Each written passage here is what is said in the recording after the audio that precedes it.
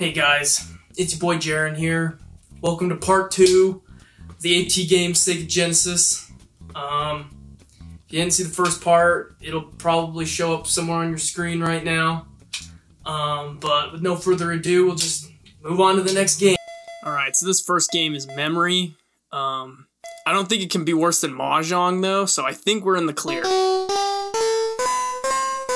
And I stand corrected, this game is definitely worse than Mahjong. You got that terrible music, those putrid green graphics. It's just such a bad experience. Like, could they pick a more unappealing color to be in the background of their video game? I don't think they could. You also have this press C to surrender taunting you at the bottom of the screen the whole time. Just take my advice and press C to surrender from playing this game. So, this next game we're gonna play is called, Mr. Balls. Mr. Balls. You know, they had to have known. They had to have known that they had chosen the worst names for any of their games. You know, imagine you're a kid, okay? And you're on the playground and your friends are telling you, what games did you play last weekend? And you know, you join and you're like, oh yeah, I played this new game. It's called Mr. Balls. So now you might be asking yourself, what is Mr. Balls? Well, it's just a stupid puzzle game. That's it. But we do got some Mr. Balls lore. So get a load of this deep lore. Mr. Balls and his brothers get caught into a mysterious machine. Your mission is to free them all. So everyone in this game is Mr. Balls. It isn't just like one singular character. They're all Mr. Balls. All I really have left to say about this game is that it sucks balls. So this next game is called Naval Power, which is probably the worst version of Battleship you've ever played. In traditional Battleship, you usually get a pick where you put your ships. But not Naval Power, they just pick it for you. And then you got the worst graphics you've ever seen in your life, and it's almost impossible to win because the computer just knows where you're gonna be. And it's one-player Battleship, which is always so much fun, so it sucks. Alright, so next we got Snake. You can't screw up Snake. I mean, that thing's been rocking since the Nokia, so I think we're in the clear with this one.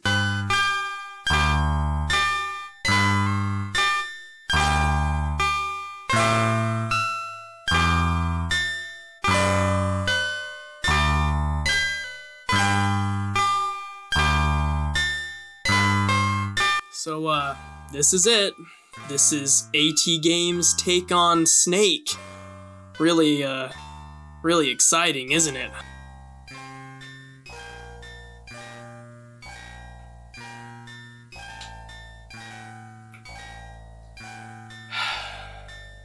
So that's to me the most boring game of Snake I've ever played.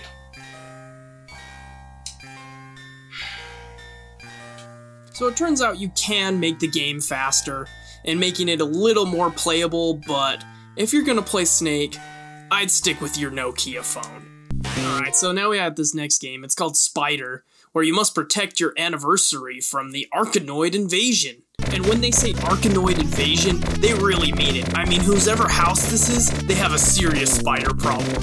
But as you can tell, it's just another light gun game, but there's no light gun, and so you just shoot.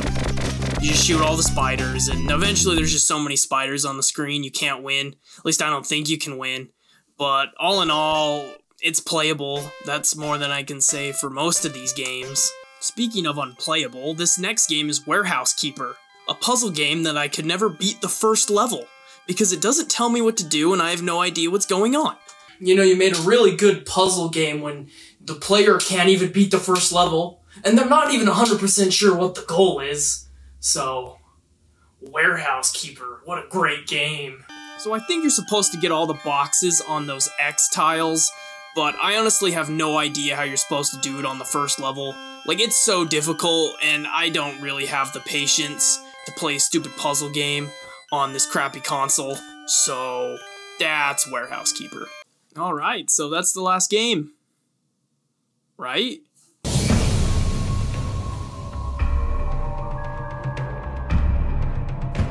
That's right. The AT Games 10-in-1 game cartridge. No. More bad games? More bad games? So unplug Barkley Shut Up and Jam, and plug in AT Games 10-in-1. That's right, guys. They added a cartridge with bad games on them. Maybe since it's on the cartridge, maybe they'll be better? Doubt it. It's alright, this first game is called Adventure in the Park. And I don't know if you've been to a park recently, but it doesn't look like this. So this park's got ladders, snakes, small dudes in armor, fire, rock golem, and Mothra. So the object of the game is to collect everything on screen, from keys to clocks to watermelons, and then go in the door without dying. Sounds easy? Well, it's not. Alright, so look at this. So I'm going, I killed an iron guy, and then boom! He spawns right on top of me again. All the enemies respawn so fast that you just die. So this game is a little more of a game than the other ones, but it still sucks. So none of the games in this collection are really original. Break the Fire Line is just Space Invaders. Bubble Master is just Luxor. Fish Tank Live is just Arkanoid. Plumbing Contest is the worst part of Bioshock. And Wall Breakers is just Tanks. But an original game on this collection is Maze 2010, which is probably the sequel to Curling 2010. And it's a maze. You're just a guy and you're walking through a maze collecting diamonds. Very exciting. But I did beat the game, with a score of 4690, which is probably the high score for the game on the leaderboards. So if you can beat that, message me. And finally we have Tropical Labyrinth, which is basically Maze 2010. It's really not that different other than the control scheme changes, but you can just flip your controller upside down, and it's the same effect. But I most likely have the speedrun world record of 1 minute and 5 seconds, so beat that. Well, we did it. We played every bad game. Oh, I'm so glad it's over with. Wait. What? One more? I guess we missed one. Well, let's try it out, I guess.